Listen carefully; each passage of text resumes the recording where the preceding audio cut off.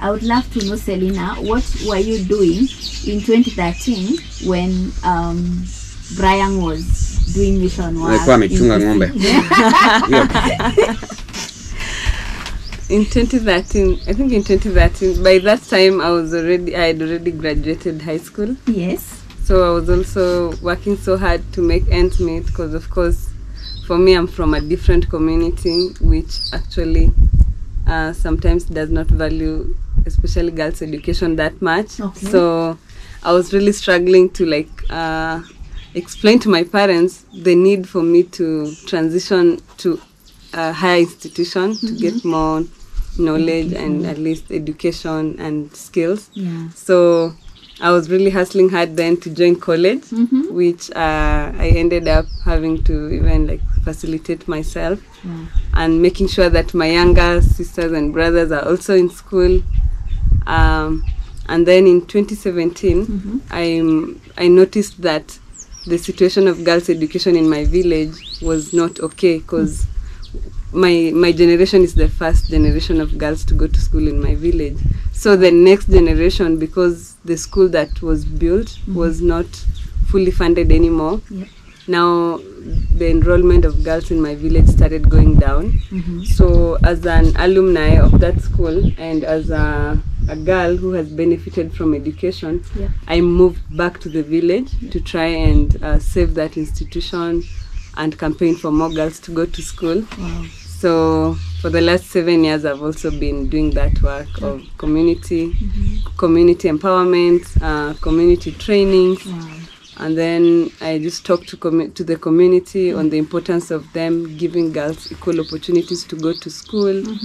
We do sponsorship programs. Like early this year, we sponsored 77 kids to go to school because the drought that we've been experiencing as a Maasai community and even the whole of East Africa, it has really had an impact on livelihood of the Maasai. So there's a lot of competing priorities. Yeah, sure. And now most Maasai kids at that time, they were either dropping out of school or were unable to join high school or continue with the education. So we always have a database of the needy students, and then whenever there is a sponsor that wants to pay for a year or one term, we always link them up. So I have also been in community work a lot as I try to also build on my career and skills. And during that time is when I did my cultural tourism course, my permaculture design course, advocacy and policy communication.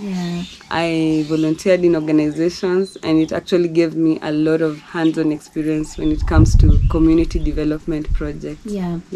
And what were the challenges, trying to educate community, the importance of girls' education? Did you face any challenges? There were a lot of challenges because, first of all, I am at crossroads. I'm advocating for education and abandonment of some of the cultural practices, for example, female genital mutilation, which the community have practiced for many years. So, I'm there trying to now, I'm there advocating against some of the cultures. Of course, there will always be resistance, but the good thing is in Kenya now we have really good policies that can back up our activism. And also, as Brian said, resource mobilization. Resources are always a challenge because, when you talk about now girls' education or abandoning harmful cultures, and we have this institution that's acting as a school but also a rescue center, and girls are flocking every day, running away from unsafe situations or just looking for education. It's hard for such an institution to run without basic things like food, sanitation, reading and writing materials. So for me, it's always not, I'm always not the best at asking for help, but of course help is needed, and there is a need to even ensure that that school is running and is always ready to receive girls. So when it comes to resources, resources are limited, but also there is a lot of untapped resources back in the communities. Okay. And because of very high illiteracy rate, like many people are not educated, they're not exposed, they do not even have those technical skills to do those jobs or to take advantage of the available resources. Yes. So there is a whole divide between like having the skills and knowledge to run even green businesses or to start new businesses, up to like even children accessing basic education, health and hygiene. Wow. What's the name of your organization? So in 2017, I founded a community-based organization called the Nashipai Maasai Project. Nashipai, Yeah, so what we do, we are like a grassroots organization, and we train the community on different issues, for example, sexual and reproductive health and rights. We train them on regenerative agriculture. We create awareness around the culture. Of course, we want to preserve our beautiful Maasai culture, but also abandon the harmful parts of it. For example, female genital mutilation, it does not serve us.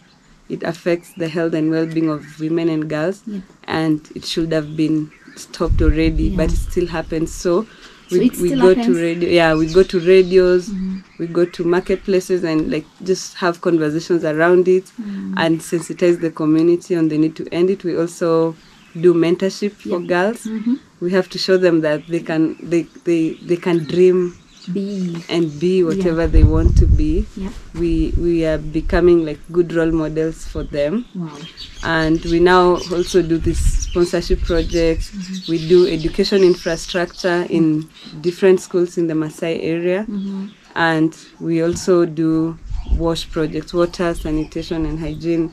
So if it's a broken school borehole or community borehole, we try and just mobilize resources to fix them, because one issue like lack of water could make a lot of girls miss out in school.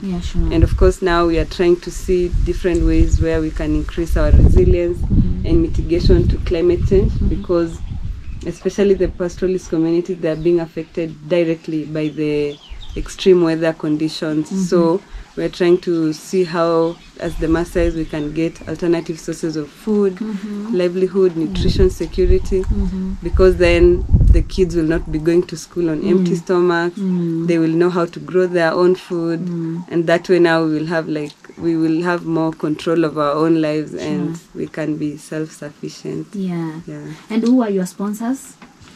So our main sponsors at Nashipai are just our friends who we meet, and they go back and they believe in the cause we are doing, and they believe that Maasai girls should also have access to opportunities and education. So some of them, for example, a friend of ours called Elisa, she actually took it in her, like, as her responsibility to educate a whole family of orphans that we have. And so she also mobilizes resources for us. We also have colleges that we partner with. There's a college in the UK that brings a group of students every year. To like early this year we set up Plumpton College. We set up a garden in our school, and it's meant to provide food for the girls and nutrition security. So and we also have we have organizations and individuals.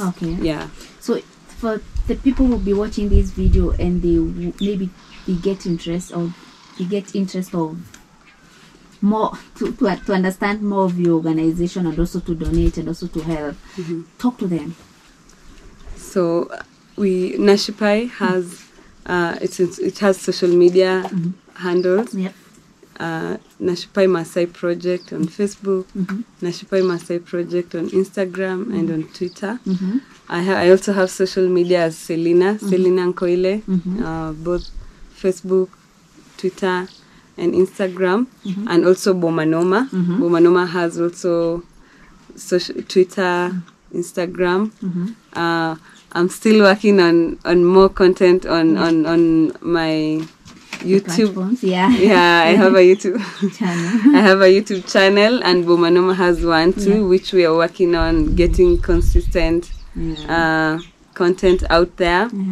And so you can really get a hold of me in all those channels, because I think our community still has a long way to go so that it can get a hold of the rest of the world, and it really needs support. And I love what you're doing. Keep up. An email address, maybe? An email address for Nashipai is nashipaimasi@gmail.com. At gmail.com. Yeah.